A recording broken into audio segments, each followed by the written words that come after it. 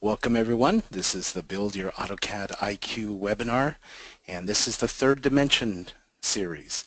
And today we're going to cover the topic Turning on the Lights in AutoCAD 2017. So welcome. So glad you could join us. This will be presented by Victoria. And let's go to our next page. Victoria is a support specialist out of Manchester. I'll be assisting today out of Lake Oswego. And I don't know that Nauman's joining us today, but he's often with us assisting with our Q&A portion of the webinar. So before we get started, just a few reminders that you're welcome to put questions in the chat window, and we'll try and answer those as time allows. This session will be recorded, and we'll make those links available to you after the webinar. And also we have the links in your reminder email that shows additional webinars and where you can leave feedback. And you see that link, question and answer feedback. You can also post questions after the webinar if we didn't quite cover what you were wanting to find out about or ran out of time. Our webinar series has a lot of features to it, and you'll be able to take on other topics. Coming up here is a list of future topics. You can watch past webinars on YouTube at our link here. All the data sets that Victoria will be featuring today are available at this link. And you can also pursue the topic further through these additional links, such as the forums, online community forums. And of course, our Autodesk Knowledge Network is a great resource for further information, getting specific questions answered, and some assistance with any particular topics or problems that you're encountering with AutoCAD LT or AutoCAD. Again, today's webinar features turning on the lights in AutoCAD 2017, and we see this nice rendering here, and we'll look forward to hearing more information on this topic from Victoria in just a moment. But let's go ahead, as we typically do, and start out with a few quick polls. If you would be so kind as sharing whether this is your first webinar or not. Give that just a few more moments, and we'll go ahead and close the poll. So most of you, 95% of you, are returning attendees, and we appreciate you coming back, and some of you are coming to the webinar for the first time, so welcome. Let's go to our next poll.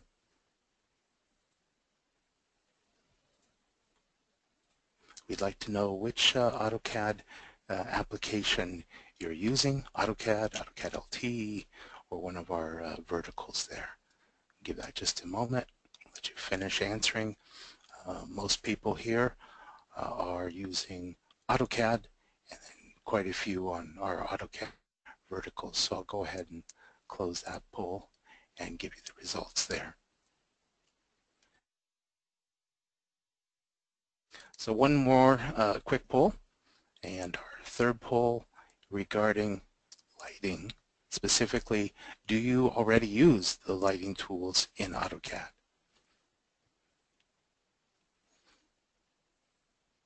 So for most of our attendees, Victoria, this is something pretty new, or they've occasionally used them. So this is going to be a very helpful, informative presentation for everyone. So let me go ahead and go to our next slide, and we're going to cover these features today. Just a quick view of our agenda: default lighting, natural versus artificial. We'll cover sun and sky, user-defined lights, and then luminary assemblies. And Victoria provided us some examples here of an exterior of a building in different lighting situations. So on that note, Victoria, we're anxious to see all this in AutoCAD. Thanks, Martin, for the great introduction. Let me just take I'll take control of the screen here. Okay, here we go. And just let me know when you can see my screen. Yep, I see it. Excellent. All right, welcome everybody. Thanks for joining us today. I'm really excited to present lighting to you in AutoCAD 2017. So some of you might have models that, that you've either worked on in 3D, maybe you've played around with some of the tools based on some of the things that you've learned in our previous webinars about 3D modeling. Maybe you've played a little bit with the rendering tools, or maybe you just want to learn some new tips and tricks to light your models a little bit better. So my goal here today is to get you started using the basic lighting tools, getting you acclimated with the interface, where to find these tools, and how to get a little bit more realistic renderings out of AutoCAD 2017. So the first thing I'd like to note is that the rendering engine changed in starting with AutoCAD 2016. We went from the old Mental Ray engine to the new Rapid RT engine, and it is a physical renderer, which means that all of the lights are now photometric, or they're processed as photometric lights. So the old standard lights are now obsolete. There are a couple of features that are still in AutoCAD 2017 in order to enable you to go backwards for backwards compatibility reasons. But for the most part, we're going to focus on the features that you want to be using in the current version. So to start here, let me just show you where I am in AutoCAD. I've opened this model here that we'll be using to demonstrate some of the exterior lighting features, or natural lighting. I am in the 3D Basics workspace. So if you click on the workspace gear down in the lower right, you'll see this little flyout, and you have, by default, you're probably in the drafting and annotation workspace. So if you want to follow along, just click over to the 3D Basics. You'll see the ribbon. You'll start on the Home ribbon. I'm going to go over to the Visualize tab on the ribbon. This is where most of the tools that we'll be using are located. We'll be focusing specifically on the Lights panel right here and the Sun and Location panel right here. If we have time at the end, I have a cool little wildcard feature that I'll show you in the materials, but that's sort of a bonus thing. If there's no time, then I'll record a little screencast for you afterwards and send it over with the follow-up email. So I've got this model here, and we might want to light it from the exterior. Now, if you're in AutoCAD and you haven't done anything with lights before, every single model that you have starts with default lighting. And default lighting has two lights. They're distant light sources that follow the viewpoint as you rotate around your model. So if I hold down the Shift key and my middle mouse button and I rotate, you'll notice that the light starts on the left-hand side of the model there, and the right roof is in shadow. But as I rotate, those shadows shift. So those light sources are always coming from the same direction, that lower left to upper right. And so you can't change the position of them, but what this does is if you want to just do a quick render with default lighting enabled, you don't end up with a completely black image. So I'll show you real quick. For presentation purposes, what I've done is rendered a couple of these. I've done all the renders ahead of time so that we're not sitting here waiting for the program to render while I could be teaching you something new.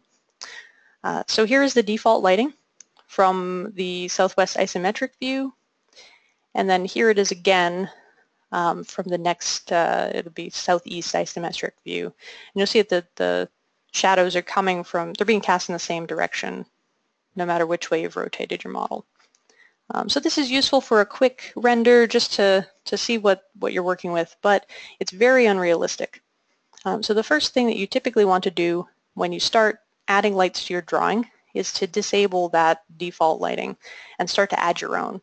So you can either add user-defined lights or sunlight. So we'll start here on the Lights panel. I'll give you a quick tour. There's this Create Light drop down, and that gives you 4 different types of user-defined lights. There are point lights, spotlights, distant lights, and web lights. you have these shadow options, and this is one of those things that is in here for backwards compatibility. You really, since all, with the new renderer, all lights will cast shadows and all objects will cast and receive shadows when you render.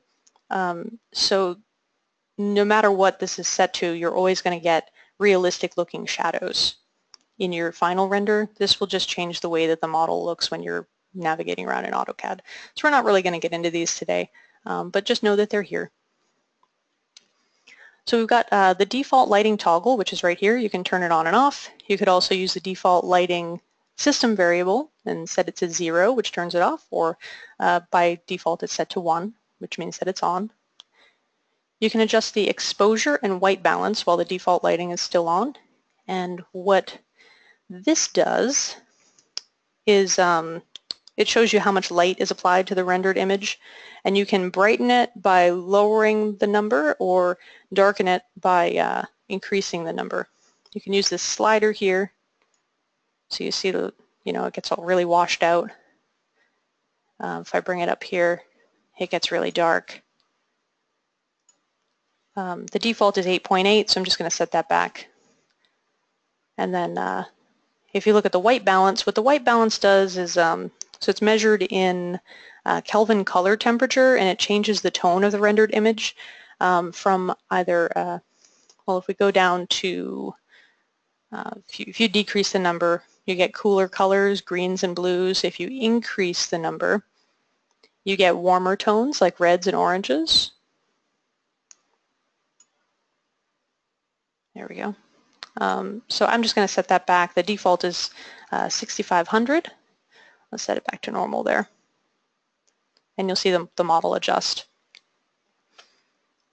This right here, the light glyph display, will show your user-defined lights as little light glyphs that can be selected in model space so that you can then change their properties. And this turns them on or off so that they're visible or invisible in your model. And then your lighting units. This looks like an older model. Now this is interesting. By default, right now, by default, the lighting units should be set to international, but since this model was created in an older version of AutoCAD, it was set to 0. So what we can do is change this to international lighting units. That is the default lighting unit. If you want to use American units, you can switch to that. So then American units, just to define it, American units are measured in foot candles, and international units are measured in lux. All right, so I'll tuck that away. The next one over here, we have sun and location. So the sun can be turned on using this status icon. Actually, let me show you distant light first. I want to show you one of the user-defined lights before we jump into the really accurate sun information. So over here on my lights panel, I'm going to click to drop down the create light and pick on distant light. Now distant light has been around for a long time. Before these sun and location settings were in here, distant lights were often used to simulate sunlight in older models. So you can add this, and what it does is it will light your model uniformly. It's really good if you have a model that's really dark and you want to fill the background and you want to just brighten everything all at once. Distant light's pretty good for that. However, it is really difficult to control, so it's kind of an all or nothing light, so it can wash out a model really quickly. But I'll put one in here, and it'll prompt me to turn off the default lighting. So I'll say yes, I want to turn it off because I'm adding user-defined lights. And then this right here is just warning me that the distant lights might overexpose my image because they're all being rendered as photometric lights, as I discussed at the beginning here. That's because of the new rendering engine. So what I'm going to do is allow the distant light just to show you what it looks like, but typically it's recommended to disable them with the new rendering engine. So I'll click on Allow Distant Lights, and this prompts me for a from location, so that's where the light is generated from. I'll just accept the default of 0, 0, 0, and then 2 is where the light is shining towards. So I'll just pick a point up here on the chimney and click on Exit to complete it. And now you'll see that the lighting in the model changes there. I'll zoom in a little bit for you to see. So if I were to render this image, let me show you really quickly what it would look like. So this is my distant light. You'll notice how the whole left side is really blacked out, but you get some light on these other faces over here where the light's hitting. But you can see how this, if you brightened it any more, it would really wash the image out. So you end up with some really, really high contrast looking images.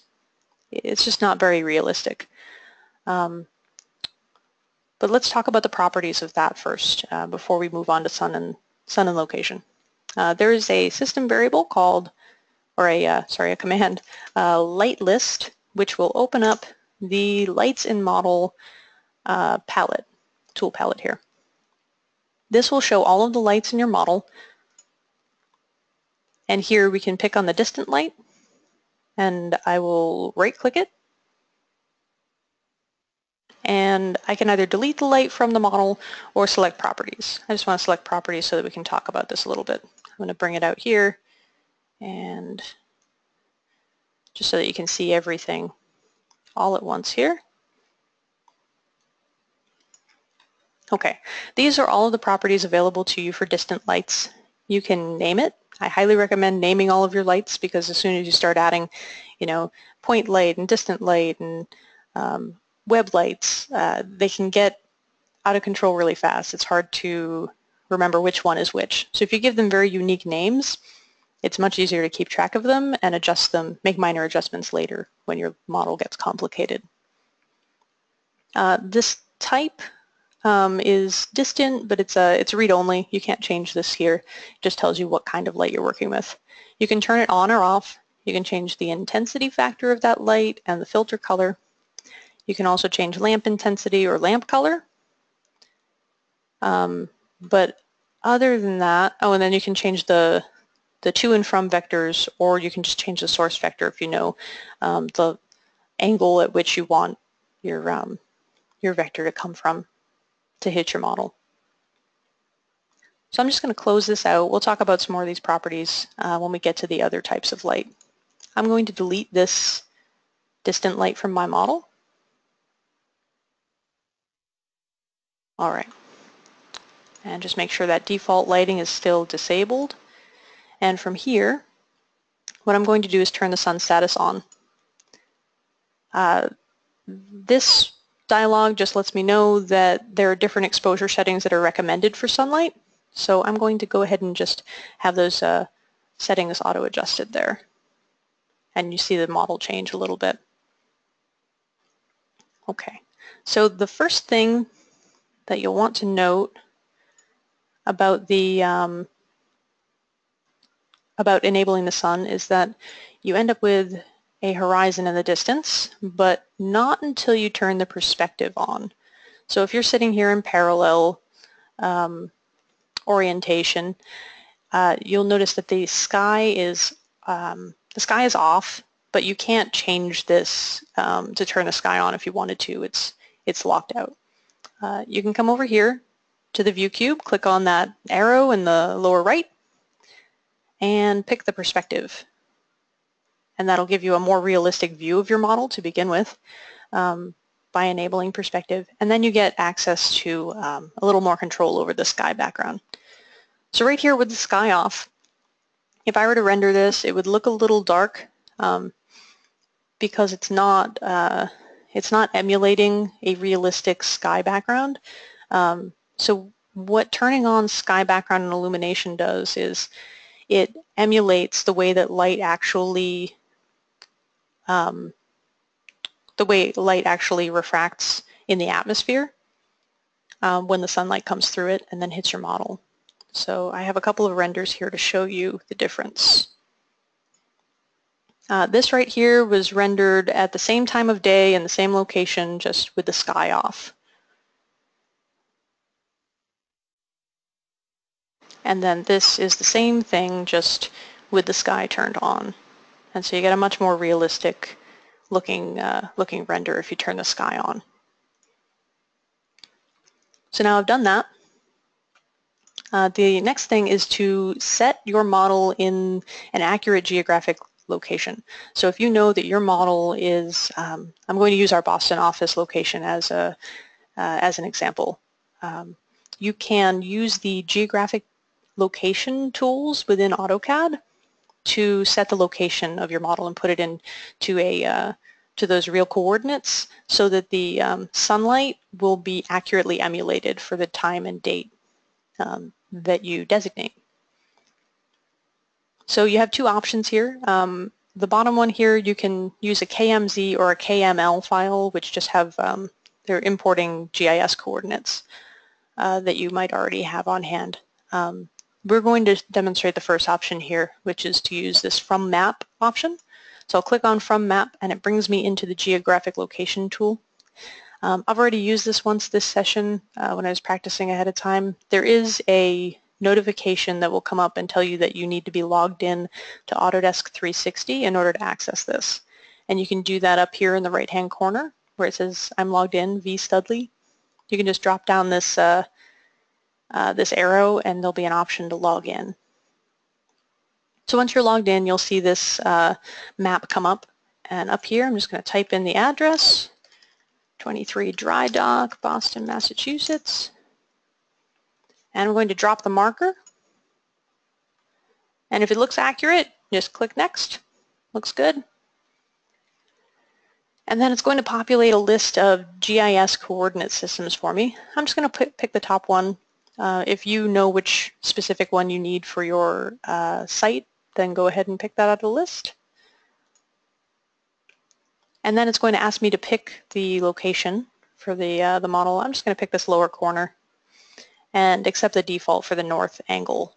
If you knew this ahead of time and you knew that the north angle was 90 degrees or 260 degrees on your model or something, you could set that up. It might be a little easier to set up in plan view ahead of time, but we'll just walk through this really quickly. Now you'll notice that the map will start to generate in front of me, but I don't really need the map for rendering purposes.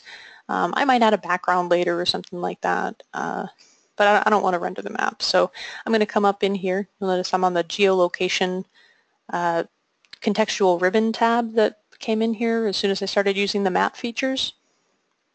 I'll scroll down to the bottom and just turn the map off.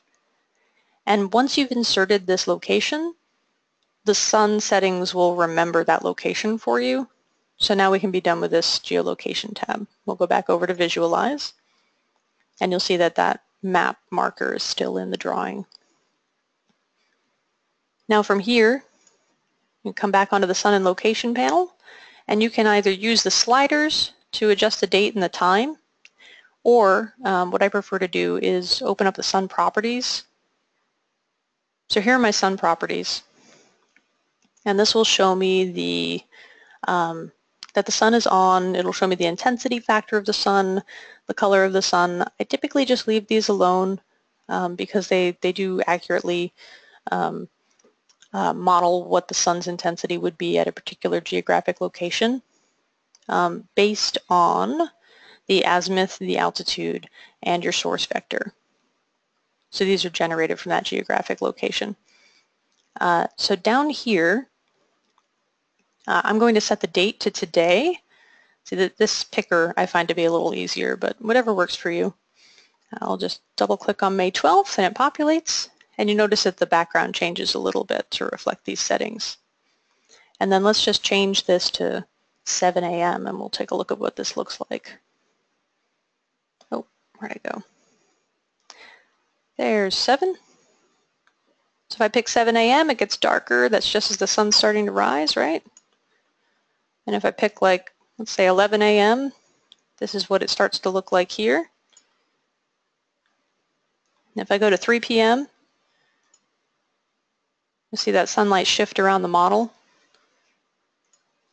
And if I go up to like 7 p.m., you'll start to see the evening light. Now this, when you're looking at this in model space as you're just adjusting the settings, I am in realistic mode. Let me just close these panels for a second. Up here in my upper left, you'll see that I'm in the realistic visual style. Typically, this does show you a rough approximation of what the lighting effects will look like, but they're not totally accurate to what the render will look like in the end. So let me show you what that'll look like. Here was 7 a.m. with the sky on in that same location, and there's 7 p.m. and there's 2:30 in the afternoon. So you see the sun just shifts around the model there. So those are sun and location settings in AutoCAD 2017, as well as default lighting and distant lights. If we don't have any quick questions, I know that we are rushing right through this, but I do have a lot more to show you. Martin, do we have anything pressing? Or Alex? No pending questions at this time, Victoria. Excellent. All right. I'm just going to close out this model. These will be in the data set, so if you guys want to check them out after, you can. Just download them from that box site.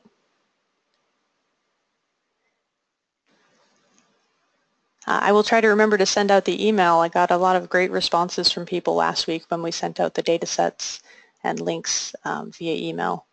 So thank you all for your responses. I was glad to hear back from you all. All right, so from here, let's jump into this user-defined lights file. We will talk about point lights and spotlights in this particular one. So in this model, I just have, you might recognize this from a previous webinar, I just have, I've added a ceiling since we last used it, just to emulate an actual room. But I will hold down my shift and middle mouse button and just orbit a little bit so you can see we're just using, a couple simple materials, a table, and a window with some glass in it. Let's say that I want to add a couple of lights within this room. We're going to add a point light and we're going to add a spotlight, and I'll show you the difference between the two of them. I just want to check my light list. I'll open up my light list again. My lights in model. So you can see I have no lights in this model yet. My default lighting is disabled. So I'll go to the Create Light ribbon dropdown, and I'll just select Point Light. Now the point light, point lights don't have a target. They just illuminate everything around them in all directions. Think of them like a candle or a light bulb hanging on a string. So if I add a point light to my model, I'm just going to add it. I'll add it right in here, and we can move it later. You see that this lights up the model inside. It gets a, makes a, washes out the floor a little bit. It illuminates the wall just a little bit, and it dissipates as it goes. So unlike those distant lights that don't, the light doesn't dissipate over time, or I always say time, the light doesn't dissipate over distance. Point lights do dissipate over distance. So you see it get darker and darker the farther away from the light you get. It's a little more realistic than a distant light. So if I'm having trouble selecting this in the model, you can see I ended up selecting that wall. Quick trick is to go into the Lights in Model panel palette and click it there, and you'll see that it selects it in the model for me, so I don't have to play, try to pick the light over and over again. So from here, I can right-click on it and say Properties. From here, I can turn that, let's say I want to turn the glyph off. You notice that the glyph disappears. I can still select the light. So I'll turn the glyph back on just so you can see where it is. And then we'll open up the properties. And I'll move the properties over here. I want you to be able to see them as I work with them, but also see the light glyph here and how the model changes. Okay, so in the properties palette, you'll see the name of the light. So you might want to rename this to something very specific, light on table. maybe it's point light on table, but once you come into the properties, you can see very clearly that it's point light. Now, as opposed to the distant light, point light, you can actually change the type of light it is from a spotlight, from a point light to a spotlight or a web light. So those three types are interchangeable. You can turn it on and off. You can change the intensity factor, the filter color. Here, I'll show you. 0.5 intensity will drop the intensity of the light. So you get less light that way. And you see that you can now start to see the pattern in the floor. It's not quite as washed out. You can change the filter color, change it to something like 205. You get more warm tones. Change it to that gray color and it really starts to look darker. If you wanted, for some reason, to plot the light glyphs when you plot and you want them to show up on your final plot, you can turn those on. I've never found a real use for them, but I'm sure it's there for a reason and somebody's had a reason to plot them. Here's your glyph display. You can turn it on or off. You can change the lamp intensity. This is measured in candelas. And if you open up, you click on that little icon, it'll open up the lamp intensity dialog box. You can change whether or not the intensity is measured in, or you can change this from intensity to flux to illuminance. I'm just going to leave it at the default here. You can also change the intensity factor in here. Let's see what happens if I drop this down to like 500 candelas. Okay, so you see it gets darker. And I'm going to brighten it up so it doesn't look like a big black screen for you. Put it back to 1500 and I'm going to change my color, my lamp color back to white. And change my intensity back to like 1. So that's the default there. So you can see that I can quickly change the way that the light looks in the model and how it's being cast just by adjusting some of these, playing with some of the settings. You can also change the lamp color based on some of these presets. The fluorescent light might look a little, I mean, that definitely looks more fluorescent.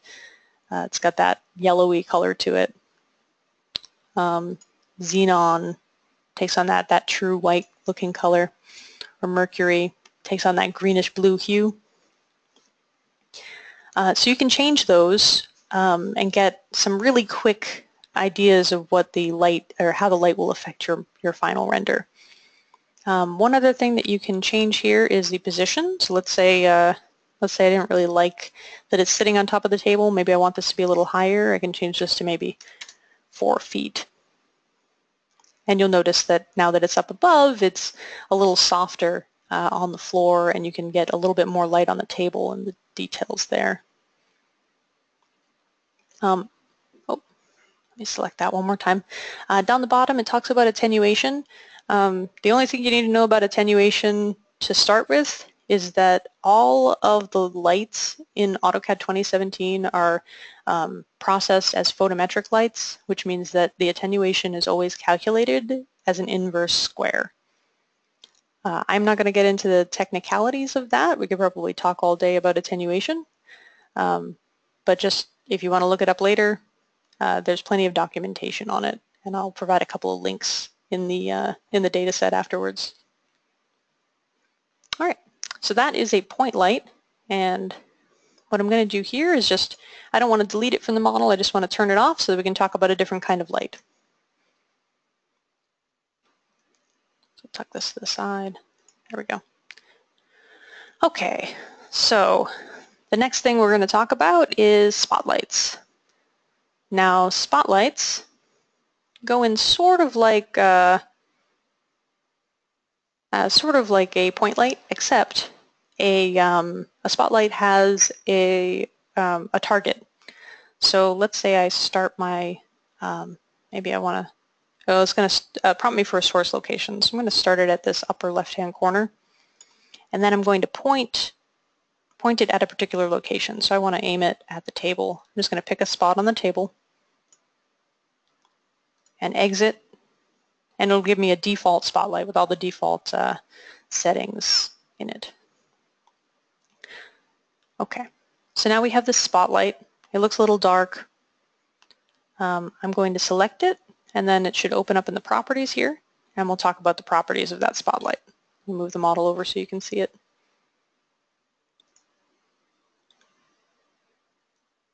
Okay. So now that we have our spotlight, you can see that it has a couple of rings, a couple of cones of light. The first one, the one on the outside is the fall off, and the one on the inside is called the hot spot.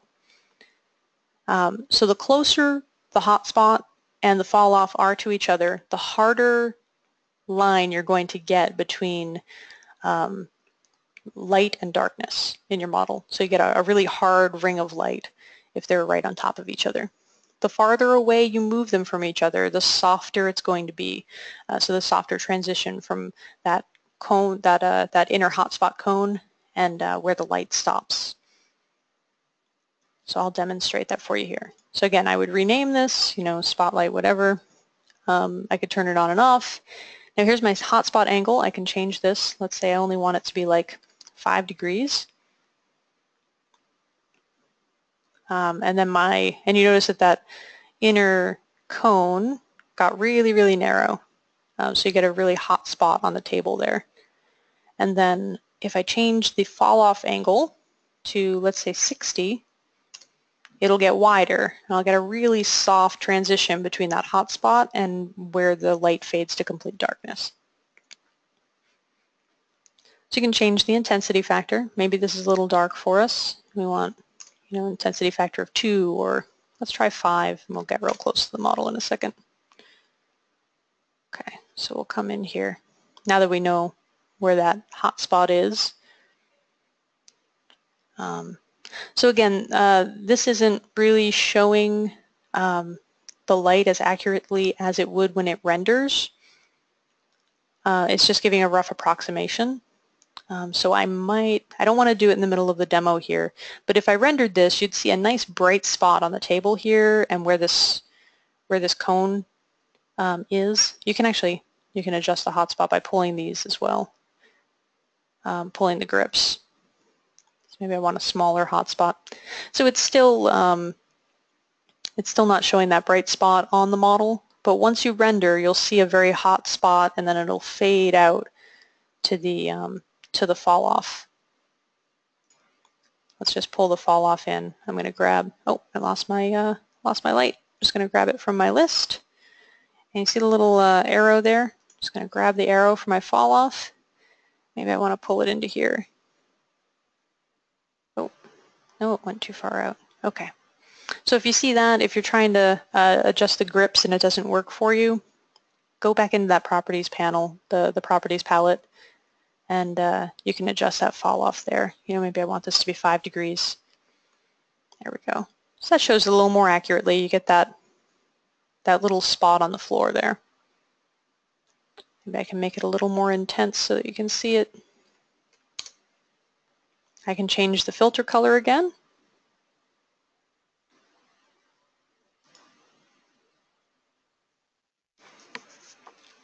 Okay.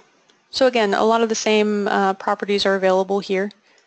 The only difference with the spotlight is that you have the control over the hot spot and the fall off angle.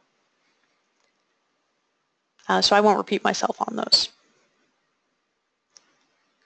If we have time at the end, I'll come back and show you a render with that hot spot on there. I just don't want to do it in the middle of the presentation here. So let's switch over to the next file. So the last thing here that I want to talk about before we get into Luminary Assemblies, if we have a couple of minutes to talk about them, is web lights. So that would be the fourth user-defined light. In this model, you'll see that I have the same exact model, but I've added some of these, these strange-looking glyphs here. And let me show you. I'm going to pop into 2D wireframe for a second and zoom in. Check these out. They're kind of weird looking, right? So you get that really weird looking shape. This one's got a weird like hot air balloon look to it.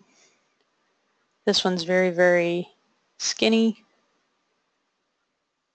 And this one's got a weird asymmetrical shape to it. Now this one over on the right, these are all web lights, by the way. They're all web lights that I've added to this model. Web lights are probably the most realistic way for you to show light in your model and render a really realistic image. Let me show you an example quickly. These are both rendered with web lights. Now you'll see them up on the wall. Each one of them has a different shape that it casts for light, different intensity, and a different shape.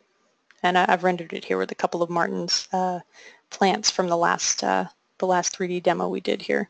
And you can see that they cast those accurate shadows onto the floor, onto the walls, onto the window.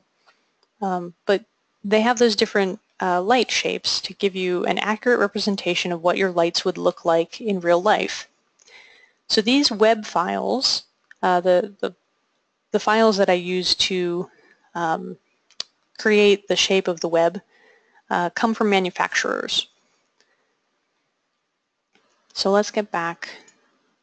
Let me dial it back to inserting a web light here. Same way that you would insert another light, we'll just select the web light option and your asked for location. Now the web light goes wherever you want it to go. If I wanted to place it over here, I could place it over here, and you get this red glyph. So this one right here is the default, and I left one on the wall there just so that I could show you in the render what this default web light looks like when you render it. So let's select this one. You'll notice they show up in the model here. I'm just going to mouse over the properties. So here's my web light. Again, you can change the type if you want to go back to a spotlight or a point light. You can. You can turn it on and off. You can change the intensity, the color, all of the same things that you can change in the other lights you can change here. The really interesting thing about web lights is that you can add a web file that describes the shape of the light. And it's as if you took a light bulb or a light fixture and put it inside a box and then measured in 360 degrees what that light was doing. So maybe off to the left in the middle, it went out, 2 inches, and then straight up it might have gone out 3 inches, and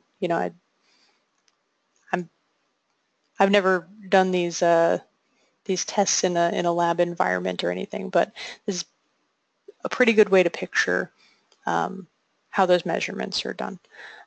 So here you can add a web file by clicking on this little icon, and what I've done is I've downloaded a bunch of IES web files from a manufacturer, and they are there's some default ones installed with AutoCAD. If you want to access them, they're in your program data file. Let me just show you real quick.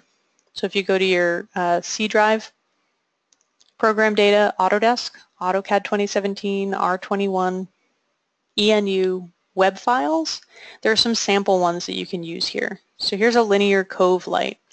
Now you'll see on this graph the shape of the light that's emitted from that particular fixture is illustrated here. Here's what a linear pendant looks like. Here's a point recessed medium. It looks like 75 watts. And here's a wall washer. It's very similar, right? But there's that second little cone for this one. There's another recessed light, 250 watts. It's got that really strange looking shape. So each one of these lights generates an IES file, and manufacturers publish these. You can download them from their website and then use them with your lights in AutoCAD. So let's just take a look at what that sconce looks like. We'll say OK. And then over here, you can see that the sconce, that red orb now changed to the IES shape that sconce represents in real life. I'm going to switch back to 2D wireframe because it lets me zoom in on it so you can see exactly what it looks like. Then I'll select it. Oh, okay, well it disappeared. But that's the 3D representation of that file at any rate.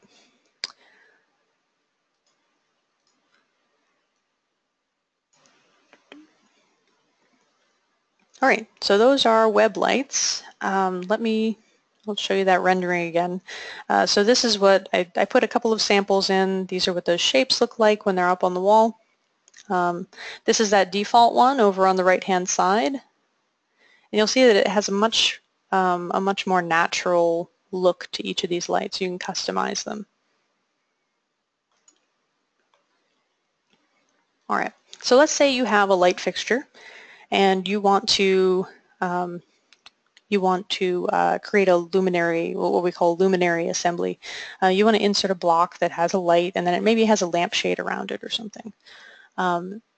We can do that by creating a luminary assembly and then inserting it into the file. And in order to do that, I have to open up, I wasn't sure we were going to get this far, so this should be kind of cool. I'll open up these two files. All right, so what I have done here is I've created the same file twice. I've just created this is a 3D object. I extruded a square and then as a surface and then thickened it to an 1/8 inch thick. This is a 6x6 square extruded 1 foot. And then inside of it, I'm just going to rotate down to show you. In this one I have a point light. So again, I'm trying to select that and it doesn't work. Go back over to my Lights in Model palette, select that point light, right click on it and go to Properties. You can see the properties of this particular light. Now, I'm not afraid to render anymore because we've hit the portion in the presentation where it's going to be okay if we lock it up a little bit. So we'll have some fun. I've set this to low in this particular file so that we can, this will be the lowest quality render. It should be pretty quick. So cross your fingers and hope that this works. So we'll click on it, we'll render, we'll see the render window, and this is what that looks like. Now you could insert this file as a block into another file and have, you know, one of these cloth shaded lamps or something. The way that I did this was to create a material that is self-illuminating. So this is that little extra bit that I was going to add in with the materials panel here. So if I open up my materials browser, I have this beige fabric. I'm going to rename this one. We'll edit it first. We'll call this beige loom. This way I know that this is my illuminating material. I'll show you what I started with, because I started with a material from the Autodesk Materials library that does not, I think it's in the fabrics. I started with a material that does not self-illuminate, and then I turned it into a self-illuminating material. So there it is, beige. I'm going to click this arrow here to add it to my model. You'll see it show up in my document materials.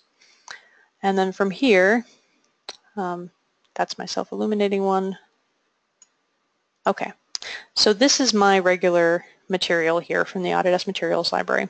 If I drag and drop this onto the model, and then I do that render again, you'll just get that you know, the light is inside, the point light is inside this model, but it can't penetrate it, so it can't illuminate that object to make it look like it's glowing the way a lampshade would. So in order to do that, what you can do is copy the material over, name it to something that you're going to remember, like beige loom, and then you'll come in here and adjust the settings. So what I did here was I selected this self-illumination checkbox. Fabric materials are able to be self-illuminated. You'll notice that some objects or some types of materials can't be self-illuminated. Usually like the metallic ones I think aren't able to be. So you'll have to go in and find one that's like fabric or something like that. I know this one works. Okay, so from here I changed the filter color because, as I'll show you in a second here, I'm going to copy this so that I remember what it was. I'm just going to change my filter color back to white, and I'll show you what happens in a moment. So here's my filter color that I changed, and then I changed this to a lampshade exterior look, and I changed this to an incandescent bulb. And these are the properties that you can adjust to get a different look for your self-illuminating material. I also added a level of transparency to this, 30%, which I will disable in order to show you what this looked like beforehand. So the first thing you'll do is come in and check self-illumination. And then I'm going to drag this back onto here. So if we render it, it comes out all washed out like this. So it looks a little strange. But I do have that self-illumination. You notice it wasn't just a black render with a little light coming out of the top of the fixture. So we're getting closer. The second thing that I'll do is change this filter color back to that really dark. And this is a trial and error thing. I went through and I just picked one that looked kind of like what I wanted. So now that it won't let me change it. There we go. There we go. Okay, so I've changed my filter color. And we'll take a look at what that looks like. Okay, so this is starting to look closer, but let me get you a better look at it. So you can see the illumination at the top, but it just looks like a big tan blob. I want it to look like the light's coming through the fabric a little bit. So if I come in and I add transparency, I'm going to add 30% transparency to this, and you can just slide this over and render on low quality to get a quick look at what this material is going to look like. And there I start to get a little bit of light scatter through that material to make it look like it's illuminating from the light within. So those are self-illuminating materials. I also wanted to show you the difference between this one and one that I've done with a web light. Let me close all of my tool palettes here. Got a little tool palette crazy. All right, so this one here was done with a web light with the same settings. And so that web light gives you a little bit more of that scattered look. It just has a little bit more realistic looking light scatter over a point light. All right. I think I have one more rendering. Where did it go? I thought I had a rendering with it in it. I did add that light to a particular render. Let me go back. There it is. Okay. So that's what that render looks like. I don't remember if this is the one with the point light or the web light, but you can get a feel for what that looks like. You can see that it's casting some of that soft yellow glow on the floor, and then take a look at the that light shape on the ceiling there that you would see in real life if you had a light fixture like this in your model. The last thing that I want to recommend is that you guys try out that the rendering service. When I was trying to go through the renders for this, I was tying up my machine trying to come up with these really nice looking renders to show you guys today. And I rendered it overnight, and I got up in the morning and was like, that's a long time to tie up my machine. Why don't I try the rendering service? And it worked out really nicely. It came out with nice renders like this. I'll send you guys these pictures or these images in the data set so you can take a look at the quality of them, but I had a really good experience with it. All right, so that's about all I have. Martin, do you want to wrap up the PowerPoint presentation? And then if there's a little bit of time for Q&A, we might have a couple minutes left over. Sure. Yeah, that was fun. All right. Great stuff. I'll give you the screen. There you go.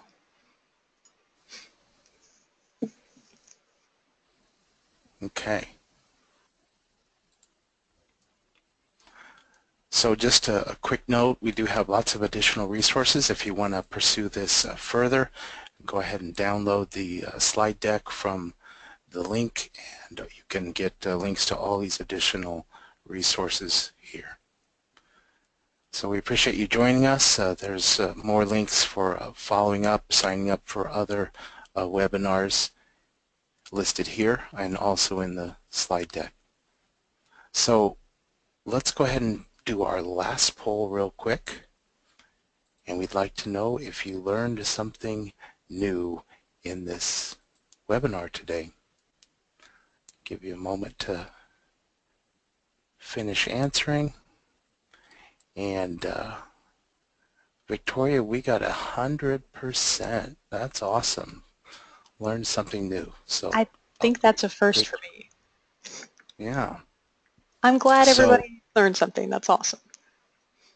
so we do have maybe just a minute or two if there are any lingering questions. I don't see anything pending in the Q&A list, but Nauman, did you have any additional open questions?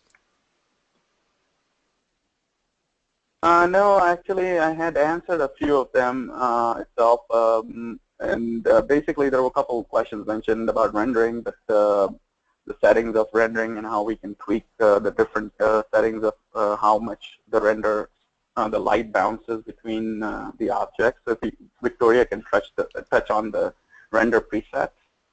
Oh, so the render presets is something that I really want to cover in a future webinar. Could you guys send in some questions that you wanna learn about rendering? It could be cloud rendering, it could be the new rendering engine and those exposure settings and that sort of thing.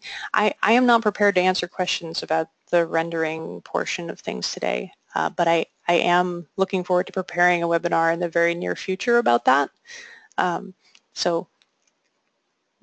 And we only have about a minute left, so. Yeah, it's a really complicated topic, but it's such a cool topic, especially with the new tools. They're a lot easier to use. I've played around a lot with them, but they are a little too complicated, I think, to get into in the last 3 minutes of this webinar here. Well, let me show you my screen real quick, and I'll give you like a minute tour, if that's something I can do. Clean screen. There we go. All right, let me know when you can see. Yep. All right, this is going to be like a super quick on the fly, don't hold this against me tour, all right? So on the Visualize tab of the ribbon, all the way over on the right-hand side, there's this rendering panel. You can change your rendering size here by clicking on the rendering dropdown. There are a bunch of preset ones where you can open up more output settings and change your settings here. I am not going to delve into all of these settings, but they are pretty self-explanatory. They're just the output settings that you're going to get, the final image. Here are a bunch of presets that come with every drawing. Low, medium, and high are old holdovers from the old Mental Ray rendering engine. The new coffee break, lunch, and overnight quality are new presets that come with all drawings based on the new Rapid RT engine. If you go to Manage Render Presets, it'll open your Render Presets Manager. You'll get the option to change whether you're rendering directly in a window. That was what I was doing, where the window popped up directly in the viewport, or you can select a region, so you just, draw a window over the portion of the drawing you want to render. That's pretty good for test renders if you just want to do a very small section. You can change the render size here as well. There's your presets. You can create a new preset based on one of these and then adjust your, you can name it something new, give it a description.